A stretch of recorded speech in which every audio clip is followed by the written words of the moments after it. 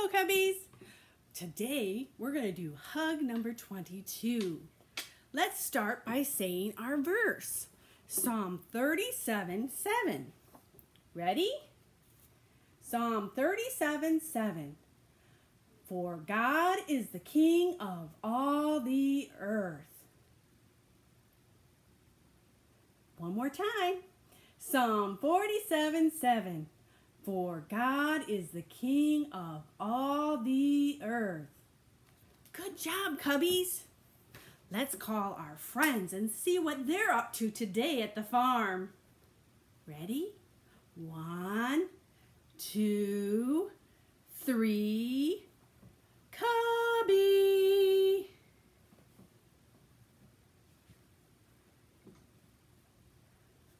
Oh, hi, Cubby.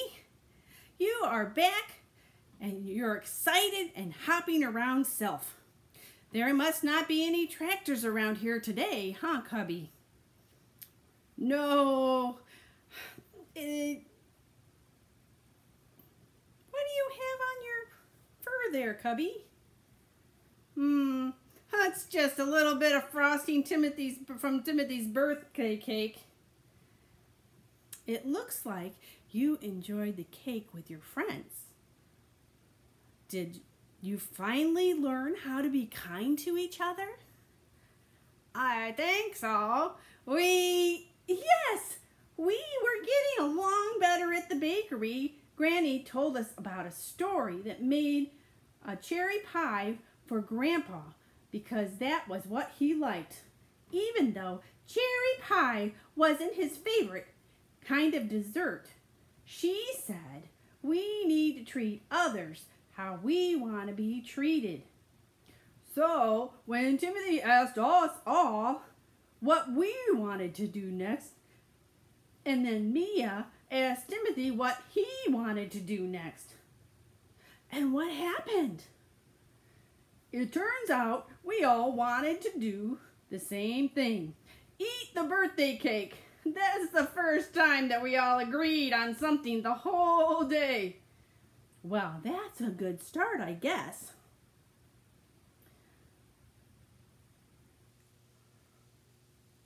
Cubby, I'm sorry that Mia and I weren't nice to you and Timothy at the party. We should have done some things that Timothy wanted to do to make him feel happy for his birthday. That's okay. Timothy and I should have asked everyone what they wanted to do. But at least we had a happy ending. Yum, yum, yum. I can still taste that frosting on Grandma Lewis's makes the best birthday cakes ever. I'm so glad that you and your friends are starting to learn how to get along. We will see you next week, okay? Bye. Bye. Bye. Well, that sure was a nice time at the farm. We're glad that Cubby and Lovey and Mia and Timothy were all starting to be kind to each other. Today, we are going to have a story from the Bible. And this story is from the Bible, which remember is God's Word, and God's Word are always true. Today we're going to talk about that God is in charge. Let's remember back to some of the stories that we have had recently. We talked about a group of people called the Israelites and how they were traveling to a land that God told them about. But they weren't very happy because they were arguing and not sharing, and they were also worshiping someone other than God. They were worshiping an idol like this golden calf. Well, God had told them that they had special rules called the 10 Commandments. And part of them were commandments or rules about how they should treat God and that God should be the only God. Worship only Him. And it also told them how they were to treat other people. They were supposed to be kind.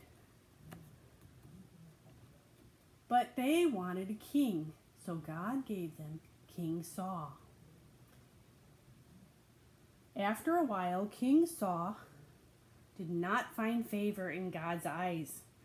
He was not being a very good king and following God's rules. So Samuel went in search of a new king. He went to Jesse, who had many sons, and the sons came by, and God told Samuel, "No, this is not the one I want to be the king." So, after they had all gone by, Samuel asked, "Do you have any other sons?"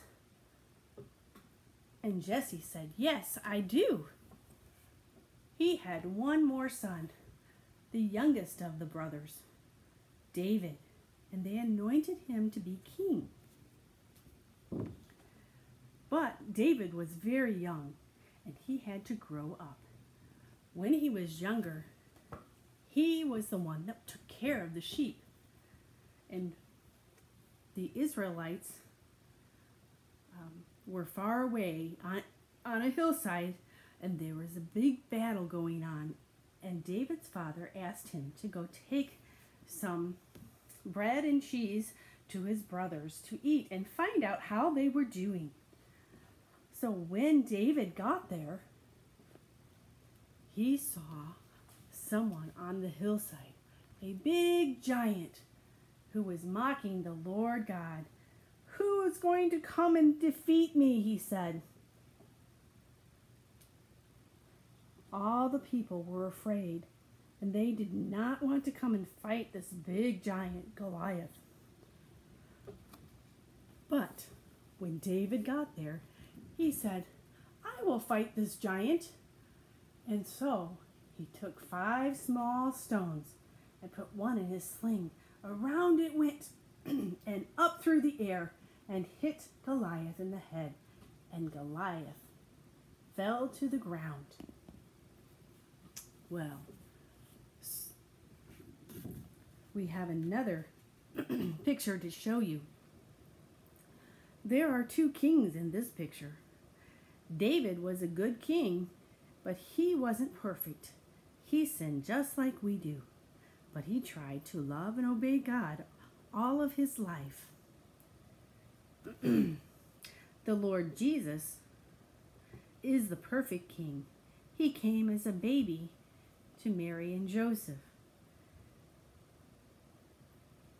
The Lord Jesus was the many great grandsons of King David.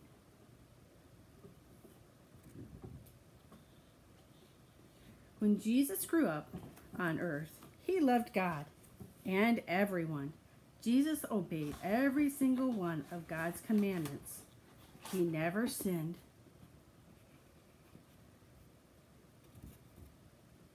He never disobeyed his mom and dad.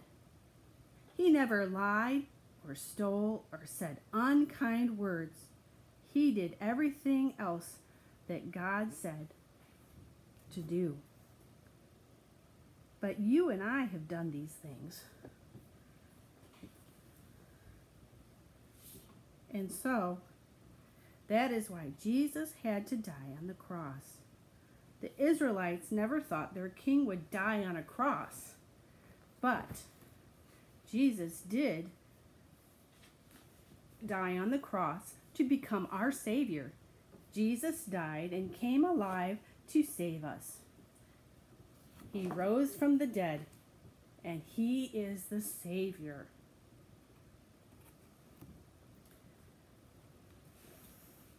How is this little boy showing that he loves God?